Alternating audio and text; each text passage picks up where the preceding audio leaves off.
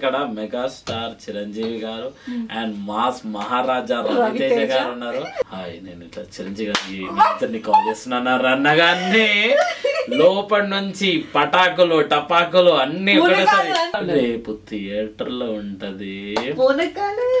నాల్సి అందరూ ఒక్కొక్కసారి డెఫినెట్లీ అందరూ ఒక్కొక్క ఎక్స్ట్రా షర్ట్ క్యారీ చేయండి, ఎందుకంటే చినిగిపోతాయి అనిపిస్తుంది.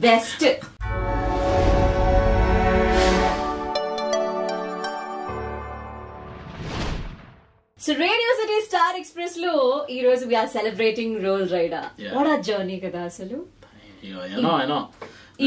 ఎప్పటి నుంచో చూస్తున్నారు కదా నన్ను ఇదే సిటీ, ఇదే రేడియో సిటీలో స్టార్టింగ్ సాంగ్స్ నుంచి ఈ రోజు చిరంజీవి గారికి రాసి పాడి వెళ్ళి ముందే చూసేసి సార్ తో అప్రిసియేషన్ తీసుకొని ఇంటికి డిన్నర్ ఇన్వైట్ చేయడం అంటే ఇదంతా ఒక కళ్ళలాగా అయిపోయింది అసలుకి. But I looking back you know but 2022 ఎన్ని ఇచ్చినా Waltair Veeraiah is completely different. వేరే అది వేరే లెవెల్ ఉంటుంది. అసలు ఎలా స్టార్ట్ అయింది జర్నీ టువర్డ్స్ వాట్ ఈ పూనకాలు లోడింగ్ మన పాట? సో ఒకరోజు రికార్డింగ్ లో ఉన్నప్పుడు సడన్ గా actual normal Devi Sri Prasad sir నాకు నైట్ కాల్ చేస్తారు ఏదైనా వర్క్ ఉంటే. నైట్ కాల్స్ అందరికి సడన్ అంటే ఆయనకి మోస్ట్లీ ఏంటంటే ఎవ్రీ మ్యూజిషియన్ అంటే keep it Aniruddha are also ARM అన్న కానీ ఎవ్రీబడి సిరివెన్నెల గారి దగ్గర నుంచి చాలా వరకు ఎగ్జాక్ట్లీ. ఎందుకంటే నైట్ టైంలో ఫస్ట్ థింగ్ ఏంటంటే ఏం నాయిస్ ఉండదు, just com peaceful time. So ఆ టైంలో నేను ఎప్పుడు అదే ఎక్స్పెక్ట్ చేస్తాను కాల్. ఈసారి మధ్యాహ్నం 2 o'clock call lift and sir call చేస్తే ఎట్లాంటి వర్క్ అయినా అది నువ్వు నేను ఇంటర్నేషనల్ ఫ్లైట్ అయినా క్యాన్సిల్ చేసుకొని సార్ ఏంటి సార్ వర్క్ ఏముంది చెప్పండి ఫస్ట్. అంత ఇష్టము డిఎస్పి సార్ అంటే అల్లు అర్జున్ గారు కూడా అట్లా చేస్తే కాల్ మాత్రం అట్లనే ఉంటుంది సిచ్యువేషన్. సో కాల్ చేస్తా అంటే ఏదో రికార్డింగ్లో ఉన్నాను, కాల్ వస్తుందని ఆపేసాను రికార్డింగ్, బయటికి వెళ్ళాను. వాళ్ళని వెయిటింగ్ ఎవరు మూవీ వెయిట్ చేయండి, ఒక కాల్ ఉంది ఇంపార్టెంట్ కాల్ అని బయటికి వెళ్ళేస్తాయి. సార్ ఇట్లా ఒక ట్యూన్ వినిపించారు, అర్జెంటుగా ఏదన్నా ఇట్లా అర్జెంట్ పంపించన్నారు. ఒక ట్యూన్ వినిపించి పూనకాలు లోడింగ్ సాంగ్ వినిపించి అప్పుడు తెలియదు మనకి వాల్తేర్ వీరయ్య మూవీ అని తెలియదు. ఫస్ట్ పిలిచేసి నీకు ఒక కొలోక్వియల్ స్టైల్లో నీ స్టైల్లో ఒకటి కొద్దిగా పిచ్చి పిచ్చిగా ఉండాలి కానీ పిచ్చగా నచ్చాలి అన్నాడు.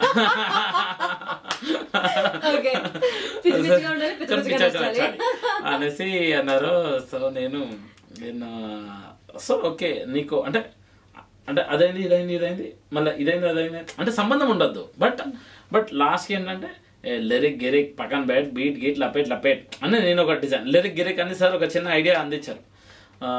సార్ ఓకే సార్ అన్న తర్వాత ఇమీడియట్లీ అర్జెంట్ అన్నారంటే సార్ డెఫినెట్లీ ఇంపార్టెంట్ ఒక 2-3 స్టైల్స్ రాసి పంపించామనే ఫస్ట్ అది అల్లై బల్లై మల్లై ఫుల్లై దిల్లో మొత్తం కోల్దో అరే మమ్మా చేసే రచా ఎంజాయ్మెంట్ అయ్యోల్దో అనేసి ఆ లైన్స్ రాసి పంపిస్తే సార్కి లిరిక్ పక్కన బెట్ బీట్ గీట్ లపేట్ ఫుల్ నచ్చింది.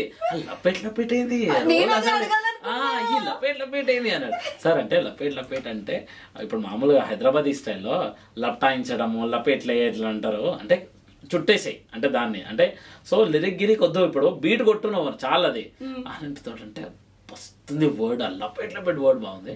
హైదరాబాద్ రా సార్ చెన్నై వచ్చేసాను.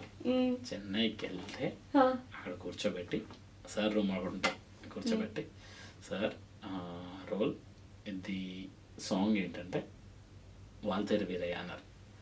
అన్నగానే లోపల నుంచి వాల్తేరు వీరయ్య అనగానే లోపల నుంచి నాకు అది అంటే మన్మే లడ్డు పూట అనే ఫీలింగ్ లోపలికి వెళ్ళి అసలు ఒక ఎక్సైట్మెంట్ ఫీలింగ్ అంటే అన్ని అది రైస్ గౌరవం శృతి హాసన్ లోపల అన్నీ వెళ్తున్నాయి మీకు కనబడట్లేదా అన్ని ఫీలింగ్ అక్కడ సార్కి నేను ఎక్స్ప్రెస్ చేయాలనుకుంటున్నాను.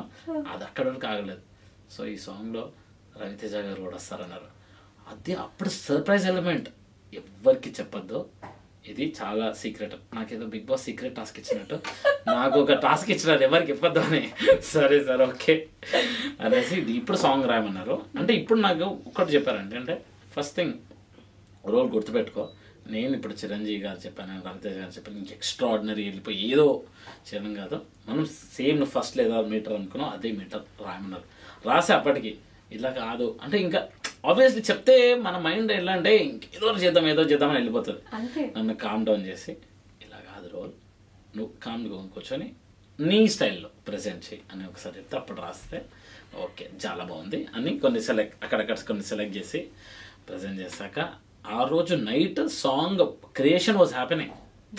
నీ ముందు ఒక క్రియేషన్ అవుతున్నప్పుడు అంటే ఒక అవతార్లో నీకు సంథింగ్ ఒక వరల్డ్ క్రియేట్ అవుతున్నప్పుడు నీకు ఎట్లాంటి ఫీలింగ్ వస్తుంది, ఓ ఒక డిఫరెంట్ వరల్డ్.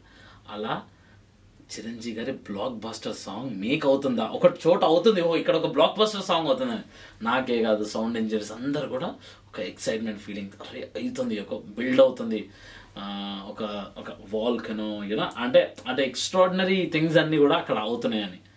సో అది చూసాక ఆ రోజు సార్ నన్ను పాడమన్నారు. సో పాడేసాను. ఇదంతా ఇప్పుడు 6-7 months బ్యాక్. అప్పుడే సాంగ్ మేకింగ్ అంతా అయిపోయింది. బయటికి వచ్చాక సార్ ఫుల్ మెచ్చుకున్నారు, చాలా బాగుంది సాంగ్, చాలా బాగుంది లిరిక్స్ అని. కానీ టైం పడుతుంది. ఈ గ్యాప్లో ఈ సాంగ్ చేంజ్ అవుతుందా, ఉంటుందా సాంగ్ అంటే డెఫినెట్లీ చాలా మటుకు అవుతుంటాయి. కొన్నిసార్లు చేంజ్ అయిపోతాయి సాంగ్స్, మనం అనుకుంటాం కానీ కొన్ని చేంజ్ అయిపోతాయి. సో అలా చేంజ్ అయిపోతుందా ఏంటి, ఎందుకంటే వకీల్ సాబ్కి ఒక సాంగ్ నేను రాశాను అప్పుడు 2020లో.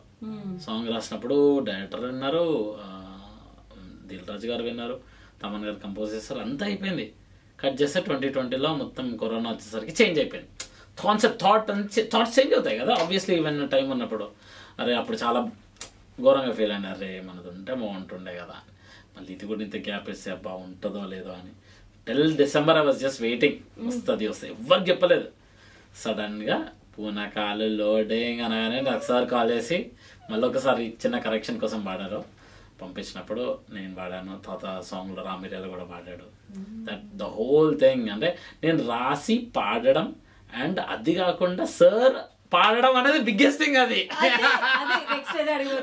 లైఫ్ లో కొన్ని డ్రీమ్స్ ఉంటాయి, నిజం అవుతాయి. చిరంజీవి లాంటి అంత పెద్ద అసలు తెలుగు సినిమా అంటేనే ఆయన మనకి కదా, మనం పెరిగింది ఆయన పాటలు వినుకుంటూ. సో ఆయన పాట ఓకే, ఆయన సినిమాలో మనం రాసిన పాట ఉండటం, మనం పాడిన పాట ఉండటం వేరు, కానీ మన పాట ఆయన పాడడం అనేది వేరే. ఎందుకంటే మనం చూడరా అట్లా అంటే అలాంటి కొన్ని ఉన్నాయి మూవీస్, అలాంటి మన సాంగ్ లో మనం రాసిన దానికి సార్ వాడడం పూనకాలు లోడింగ్ అనేసి. అరే నాకు యాక్చువల్లీ ముందే డిఎస్పి సార్ కంపోజ్ చేసేటప్పుడే దాన్ని చిరంజీవి గారు పాడితే ఒక స్టైల్ పెట్టేశారు యాక్చువల్ రికార్డింగ్ అప్పుడే. ప్లస్ మన రవితేజ గారిది కూడా పెట్టేశారు. That was the idea, don't stop dancing పూనకాలు loading sir ఇచ్చిన ఐడియా అది. అండ్ అందుకే కాన్సెప్ట్ డిఎస్పి అని ఉంటుంది వీడియోలో. సో ఇంత పెద్ద బ్లాక్ బస్టర్ సాంగ్ రాసి సార్తో పాడడం అండ్ సార్తో అప్రిషియేషన్ తీసుకోవడం ఇది మామూలు విషయం కాదు అసలు. నా లైఫ్లో మోస్ట్ ఫర్గెటబుల్ మూమెంట్. పూనకాలు లోడింగ్ అనేది December 31st నైట్ ఆ పాట వింటూ డాన్సులు చేస్తూ ఉంటే అది రియల్ సెలబ్రేషన్ మాకు నిజంగా. ఈ 31st ఏమో అని మీరు January 13th Voltaire Veeraiah release అవుతుంది. నేను చూసినోడిని ఆ ఫ్రేమ్ చిరంజీవి గారు రవితేజ గారు ఒక ఫ్రేమ్ లో ఉంటారు డాన్స్ చేస్తూ, అది మీరు చూస్తే ఉంటది. నాకు తెలిసి చింపేసుకుంటారు ఇట్లా అరిచి అరిచి గొంతులు పోవడం ఖాయం. అలాంటి మూమెంట్ కోసం ఈగర్గా వెయిట్ చేస్తున్నా. గొంతు పోయి 4-5 డబ్బింగ్లు పోయినా నాకు తెలిసి నువ్వు ఒక 4 days రికార్డెడ్ పెట్టేసుకోవాలి. పెడతా పర్లేదు. నేను అరిచి ఇగో వాల్తేరు వీరయ్య చూసినందుకు ఇదిగో ఇదే రిజల్ట్. నేను వెళ్ళానంటానికి సాక్ష్యం ఇదని చెప్తా అందరికి. అంతే, అదే అది నువ్వు చెప్పాల్సిందే. ఎందుకంటే నేను ఆ మూమెంట్ ని ఆల్రెడీ విట్నెస్ చేసినాను. ఇంకా మీరందరూ చూస్తుంటే నాకు అర్థమవుతుంది మీ సిచ్యుయేషన్ ఎట్లుంటుందో మరి రోజు అడగలేదా నా లిరిక్స్ తో నా పాటతో నేను జస్టిఫై చేశాను. ఆ క్వశ్చన్ అడగాను సార్, ఏమన్నా ఏదన్నా కానీ సార్ ఆ స్మైల్ సార్ రోల్ బాగా రాసామన్నది చాలు, ఆ మాట వరకు చాలు అనేసి లోపట నేను అనుకొని ఇమ్మీడియట్లీ సార్ అక్కడ యాక్చువల్ కూర్చున్నాను. అక్కడ కూర్చొని వింటున్నప్పుడు రవితేజ గారు అందరు కూర్చున్న తర్వాత వెనకాల కూర్చున్నాను అన్నారు. సార్ అట్లా చూసారు, రోల్ ఏంటంటే ఊరికే వచ్చినావు, వెళ్ళి ఈట్ సంథింగ్ యూనో, అట్లా ఐడియల్ ఉండొద్దు నాకు ఇక్కడ అన్నారు. అంత కాన్సన్ట్రేషన్ నా మీద పెట్టారా సార్, లోపలికి వెళ్ళి అసలు చాలు, ఇది చాలు, మీరు నన్ను చూసారంటే చాలా అది అంటే గమనించారు నువ్వు నేను లోన్లీ ఉన్నాను అనేసి. సార్ ఓకే చాలా అనేసి వెళ్ళేటప్పుడు sir కలిసేసి, sir thank you sir, me blessings కావాలి అంటే హ్యాపీగా నా తల మీద చేయబెట్టి గాడ్ బ్లెస్ యూ, ఇంకా చాలా చేయాలి ఇలాంటి సాంగ్స్ అనేసి బ్లెస్ చేసి, సాంగ్ చాలా బాగా రాసేవారు. అదే తిరుగుతుంది నాకు రీసౌండ్ ఎక్కువ. ఆ సార్ చెప్పిన మాటలే ఇంటికి వెళ్ళాక ఆ ఎగ్జైట్మెంట్, మమ్మీని పడుకుని మమ్మీని లేపి, మమ్మీ ఇలా అయింది అన్నీ చెప్తుంటే మమ్మీకి అర్థమైంది వీటి చాలా ఎగ్జైటెడ్ ఫీల్ అవుతున్నా కదరా. సో అలా 6 లడ్డులు ఒకేసారి తిన్నట్టుందమ్మా. అసలు మీకు తెలుసా అంటే నా లైఫ్లో ఇప్పుడు ఒక్కొక్క స్టెప్ వెళ్ళి మనం వెళ్ళి దర్శనం చేసుకున్నట్టు లైఫ్లో ఒక్కొక్క స్టెప్ వెళ్ళి ఒక్కొక్క స్టెప్ ఎదిగి ఏదన్నా కింద పడుచో లేచి అలా నేర్చుకొని ఈరోజు ఫైనలీ మెగాస్టార్ సార్ వరకు వెళ్ళాను అంటేనే నా లైఫ్లో అది నాకు ఒక మ్యూజికల్ దర్శనం.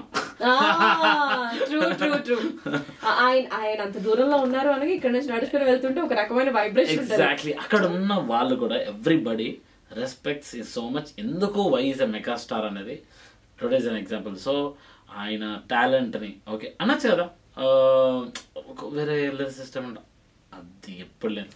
టాలెంట్ ఉందా, then talent is always there. And DSP sir is the very first person I want to thank. ఎందుకంటే ఆయన లేదే ఈరోజు నేను చిరుగారి గారి వరకు వెళ్ళిపోయేవాన్ని కాదు. So it is him who made the way. Moses ఎలా ఒక వే క్రియేట్ చేశాడో నాకు ఒక వే క్రియేట్ చేశారు DSP sir to reach Chiranjeevi sir. So for that I would like to thank. Sankranti ఇంకా నేను ఏ పండుగ చెప్పినా కానీ జనవరి 13th కి వచ్చే పండుగ వేరే లెవెల్. సంధ్య థియేటర్ లో వెళ్తాను ఆ రోజు పూనకాలు లోడింగ్ కి ఎలా డాన్స్ చేస్తారు మైక్ జాగ్రత్త. Hyderabad city FM 91.1.